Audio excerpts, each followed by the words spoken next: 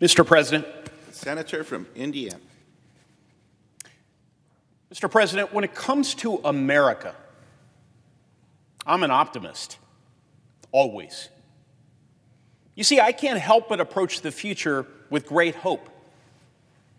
After all, as Americans, we've never let obstacles stand in our way or accepted that problems can't be solved. No, our citizens are the world's most ingenious. Our military, its mightiest. Our economy, the strongest, and our innovators, the most creative. The last century was defined by our accomplishments and our ideals. And I believe this one will be too. But I have to say, Mr. President, this path is not guaranteed. Now as then, America's success depends on unleashing the potential of our people and outcompeting and out-innovating global rivals who don't share our values or our economic interests. Right now, we're in the middle of a great power competition with an authoritarian regime in Beijing that seeks global primacy and rejects democracy. The Chinese Communist Party is currently investing $1.4 trillion in frontier technologies that will dominate the 21st century. Artificial intelligence, quantum computing, hypersonics, among other key technologies. Its innovators are earning patents and publishing research in AI at greater rates than our own. Its schools are producing 4 times the STEM graduates as America's, and the Chinese Communist Party's computer and science universities are regularly outranking our own.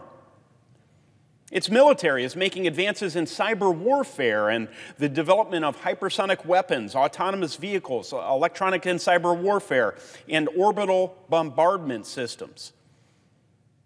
These are the technologies that will dominate the 21st century economically and militarily. China's government is planning on winning the AI race, winning future wars, and winning the future. And the truth is, if we're being honest with ourselves, Beijing's well on its way to accomplishing these goals. America's at risk of falling behind economically and technologically to a world power that doesn't value liberty or even human life. So how should we respond? For too long, when it comes to Chinese aggression, America has relied on a strategy of deterrence, taking steps like blocking Huawei from doing business in the U.S., tightening export controls, and improving foreign investment rules. Now, these are important measures, but they're no longer enough. You see, it's time, Mr. President, to go on the offensive. And that's exactly what this legislation, which has gone by many names, from the Endless Frontier Act to the U.S. Innovation and Competition Act to CHIPS Plus, will do. Unleash private sector innovation while significantly boosting federal national security investments. Let me highlight a few specifics. First, this bill greatly encourages domestic investment in semiconductor production. Right now, the United States of America is almost entirely reliant on other nations for high-tech computer chips that power our smartphones, automobiles, household appliances, and military platforms. In fact, the recent shortage of these chips has hobbled our economy. It's hit our pocketbooks. For example, a shortage of computer chips forced General Motors to idle its assembly plant in Fort Wayne, Indiana twice already this year. U.S. semiconductor production, once accounting for nearly 40% of the world's supply, has dropped to just 12%, while China's production share is increasing rapidly. 90% of the chips used in our military technology are made overseas. Let me say that again. 90% of the chips used in our military technology are made overseas. Most are made in South Korea and Taiwan, but an increasing number are produced in China. This is a very real economic and national security vulnerability. And this bill will reassert America's place in this industry and take a giant leap towards ensuring that our supply chain and national defense will never be at the mercy of technology produced overseas.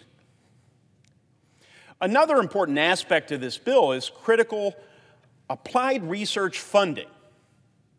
This legislation reforms and invests in the National Science Foundation to partner with the private sector and universities to develop critical emerging technologies that will transform the global landscape. We know that national success and competitiveness in the 21st century economy will be built on emerging technologies like quantum computing and artificial intelligence. Funding research, crucial to keeping America safe, is one of the federal government's responsibilities. And this legislation will help us not just catch up with, but overtake China in these critical areas. And this bill will establish regional technology hubs across our country, which will become centers for the research, development, entrepreneurship, and manufacturing of new key technologies. This is incredibly important at a time when too many Americans in the heartland feel left out and too many areas overlooked, when only a handful of cities account for nearly 90% of job growth in these advanced sectors. Simply put, this bill will make America stronger, safer, and more prosperous.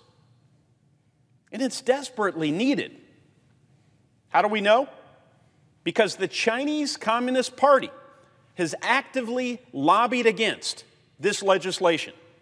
They know this bill is bad for China and good for the United States of America. This bill is about securing our country, giving our people the tools to flourish, and ensuring America continues its global research role. It's been a long journey to get to this point, but history will show that by passing this CHIPS Plus bill, we're confronting the challenges of today and building a prosperous and secure tomorrow for all Americans. I urge my colleagues to support this legislation. Mr. President, I yield the floor.